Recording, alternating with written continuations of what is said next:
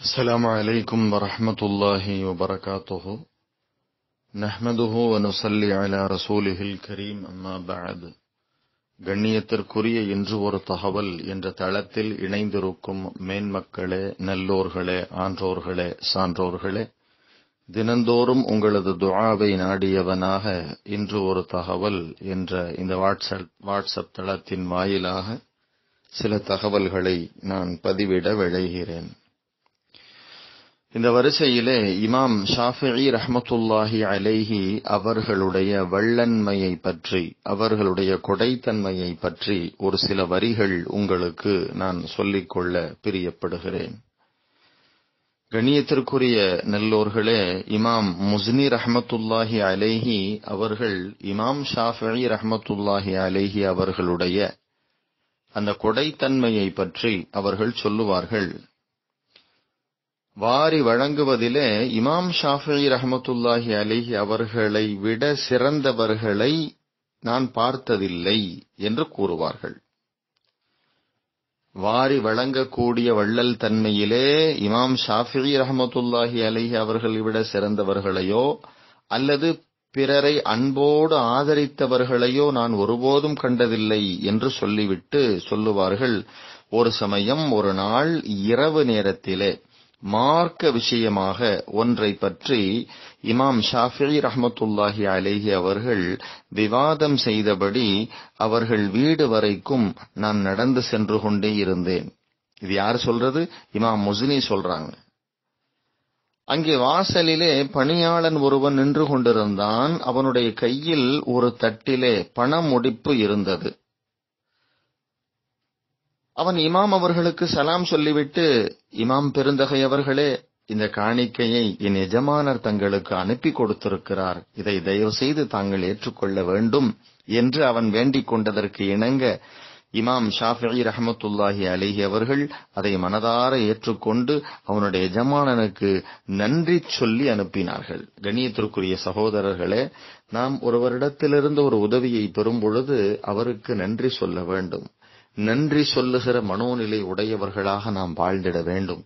என மக்களுக்கு நன்றி தெரிவிக்காதவன் அல்லாஹ்வுக்கு நன்றி தெரிவிக்க மாட்டான் என்பதை நாயகம் ஸல்லல்லாஹு அலைஹி வஸல்லம் அவர்கள் கூறியிருக்கிறார்கள்.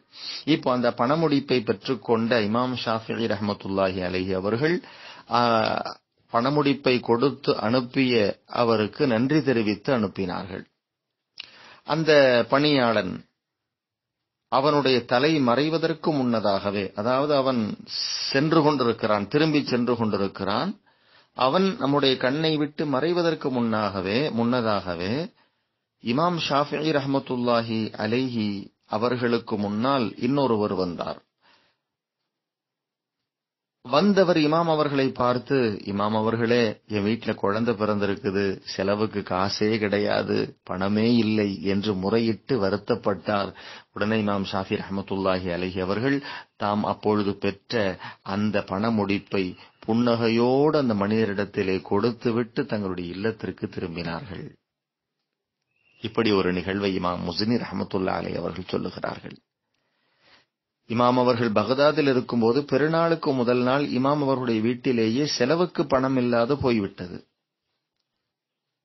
பெருநாள் வரப்போகிறது, அவர்களுக்கு செலவுக்கு பணம் இல்லை, பெருநாள் கொண்டாட முடியாத ஒரு நிலை.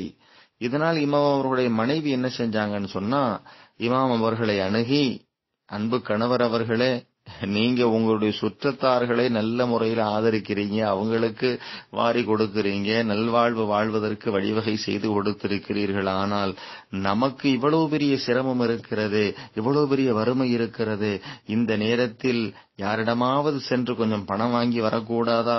பெருநாள் செலவுக்கு என்ன செய்வது? நம்மிடத்தில் காசு பணம் இல்லையே என்று வருத்தப்பட்டு சொன்ன நேரத்திலே இமாம் ஷாஃபிஈ ரஹ்மத்துல்லாஹி அலைஹி அவர்கள் உடனே சென்று ஒருவரிடத்தில், ஒரு நண்பரிடத்தில் 70 தீனார்கள் கடனாக வாங்கி கொண்டு வந்தார்கள். அப்படி வருகிற வழியிலே ஏழைகளும் அனாதைகளும் சூழ்ந்து கொண்டார்கள். அவர்களுக்கு 50 தீனார்களை தர்மம் செய்தார். இமாம் ஷாஃபிஈ ரஹ்மத்துல்லாஹி அலைஹி அவர்களே பெருநாள் செலவுக்காக கடன் வாங்கி கொண்டு வருகிறார்கள். அந்த வழியில சில ஏழைகளும் அனாதைகளும் அவங்களை சுத்தி கொள்ளவே அவர்களுக்கு 50 தீனார்களை தர்மம் செய்தார்கள். மீதம் இருப்பது 20 தீனார். அவர்கள் வீட்டில் நுழைந்த சமயத்தில் அங்கே குறைஷி குலத்தைச் சேர்ந்த ஒரு வறியவர் ஒருவர் இமாம் அவர்களிடத்தில் வந்து தன்னுடைய குறைகளை சொல்லி முறையிட்டார். உடனே இமாம் அவர்கள் தன்னுடைய கையிலிருந்து 20 தீனார்களை கொடுத்துவிட்டு, நண்பரே, என்னிடத்தில் இருக்கும் அனைத்து பணங்காசுகளும் தீர்ந்து போனது, இதுதான் மீதம். இந்த 20 தீனாரிலிருந்து உனக்கு தேவையானதை எடுத்துக்கொள் என்று அங்கு கீழே வைத்தார்கள், தரையில் வைத்தார்கள்.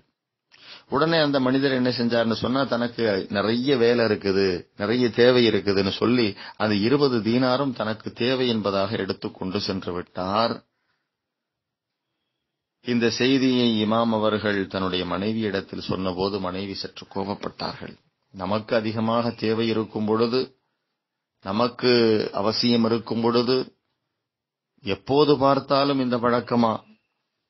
நமக்கு சிரமம் இருக்கும் நிலையிலும் இப்படி தாங்கள் தர்மம் செய்து வந்திருக்கிறீர்களே, பெருநாளை நாம் எப்படி கொண்டாடுவோம் என்று வருத்தப்பட்டு கேட்டு பிறகு அவங்க தூங்க போயிட்டாங்க. மறுநாள் அதிகாலையிலே ஹாரூன் ரஷீதுடைய பிரதமரான யஹ்யா பர்மக்கி அவருடைய பணியாளர் வந்து இமாம் அவர்களை மந்திரி உடனே அழைத்து வரச் சொன்னதாக அவன் சொன்னான். இமாம் அவர்கள் மந்திரியினுடைய வீட்டுக்கு போனாங்க.